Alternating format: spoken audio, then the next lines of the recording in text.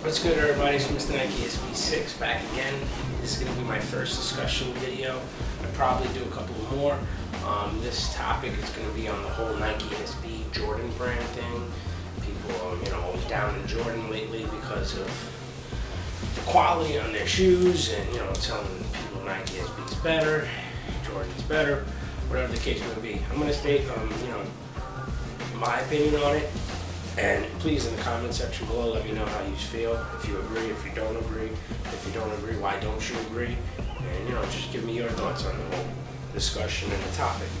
But besides that, we'll start off with that black cement. When the black cement back in the days came out, first Tinker Hatfield design, if I'm not mistaken, correct me if I'm wrong, and classic sneaker.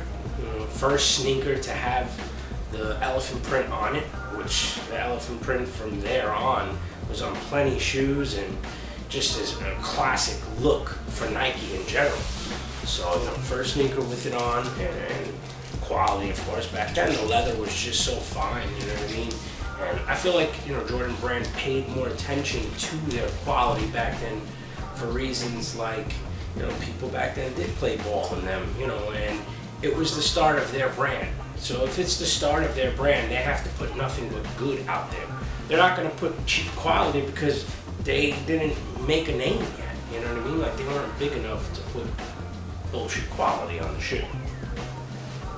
2002, Nike SB comes out with their line. Now they're new to the skateboard scene. You already have a whole bunch of different companies with skateboard shoes that people were, shredding up. So now Nike comes in and wants a part of this. You're not going to put bullshit quality on a sneaker.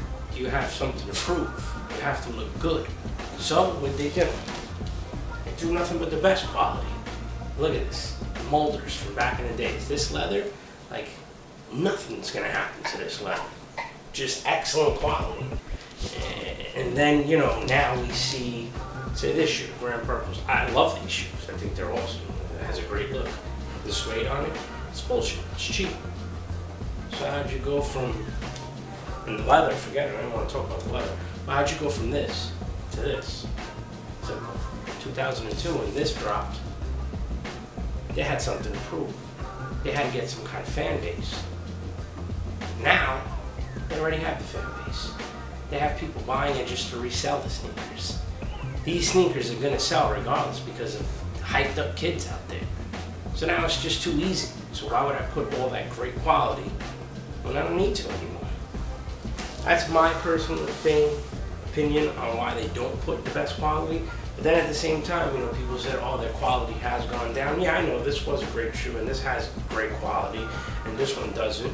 And quality's bullshit on SBs now. But what happened when this released? When these Kozacs released just recently, Blue Box series, come on. You gotta tell me this quality wasn't A+. This is excellent, excellent. So to say that SB has gone from great to shit is bullshit because they're still dropping things like this. So that's my opinion on it. Janowski's, bullshit suede. We used to get good suede in the Janowski's. But this sneaker for the pro model has made so much noise and everybody fucking picks them up. So why throw excellent quality on this shoe? People are going to buy it regardless. They don't need to. Besides that, I feel like Jordan Brand sells regardless. That's their reason, of course, for not putting great quality. Their shoes crack and chip and paint falls off and glue stains and this and that. I don't get that with this. Alright, so the suede and the leather ain't all that. But there ain't no glue stains in my shit. There ain't no stitching popping off. There's no cracks on this midsole. It's not falling apart. I can skate these up right now and they'd last me a good, a good couple of sessions, which I think that's the factor right there. Why I buy Nike SB and I don't go to Jordan Brand. I can do a wear test on a pair of Jordans and do a wear test on a pair of Nike SBs, and I'm talking just wearing, not skating. This shoe will last me forever compared to a Jordan. Shout outs to Feeding the Streets, Elias. I see him rocking the 2012 Preemies, the red. he rocks them like on a fucking daily basis, and this shoe is not falling apart. Like, it's, you know, it stands firm. It's a great shoe. Well, you do that to a fucking new Jordan that just released, and it's gonna fall apart. It's bullshit, you know? If you're buying and you're putting your money in it, why can't they give you at least quality enough that the shoe won't fall apart? That's my whole thing. Besides that, I want to show you a sneaker that, you know, kind of goes in this discussion pretty well, so let's do that right now. Okay, so here we have the Zoom Tread. This shoe, when it released, I tried my best to get every colorway. Mixing in with the Dunks and everything was kind of hard, so I missed out on a lot of them. But this shoe is indestructible.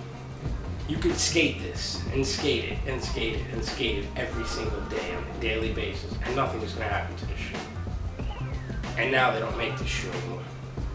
So things like that make you think, why would a Nike SB make this shoe anymore if it is such a perfect skate shoe and nothing will happen to it? Simply because if I buy it and I skate it every day and nothing happens to it, then I'm not going to have to go back to the skate shop to buy another sneaker. Less sales. That's it. No more sales, because this sneaker is holding up so damn well that I don't need to buy another one. So what do? Trash that sneaker. Gone, no more Zoom Trades. Well, that's things that, you know, you look at Nike as, you know, as a brand, and you get mad and you think, why would you do that? You know, it's hurting my pocket.